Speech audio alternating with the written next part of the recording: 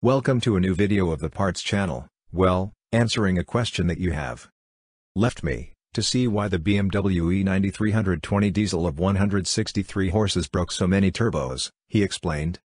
First, you already know that the BMW e90 320 diesel D163CV is a variation of the one mounted on the e46, the 320 diesel with 150 horses. In the e46 there were not so many turbo brakes, although they also broke.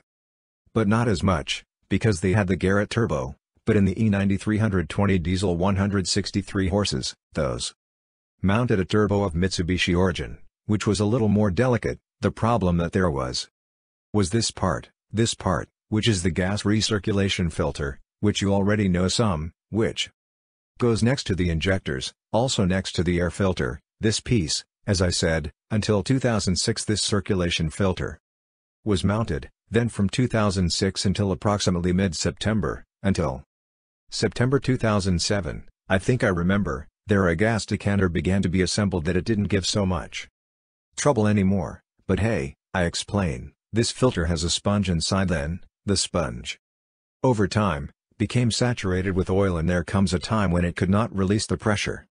Because that way the pressure of the gases inside the engine was released, then this pressure, which prevented, is that the oil that lubricates the turbo turbine shaft from flowing normally.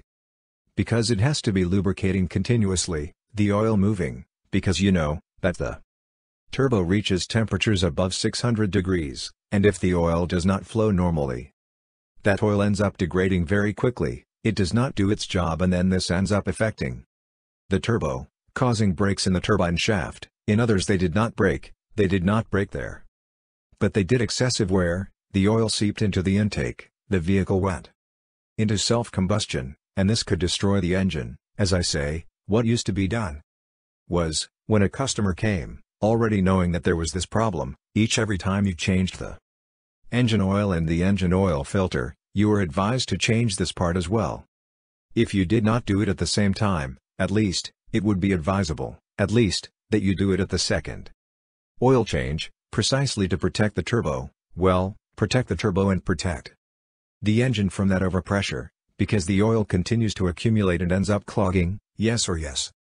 Okay, later, the decanters no longer gave so much trouble, but we have also had a turbo breakage problem, because the decanter had also clogged, so the decanters should also be checked, from time to time, that they are not clogged inside.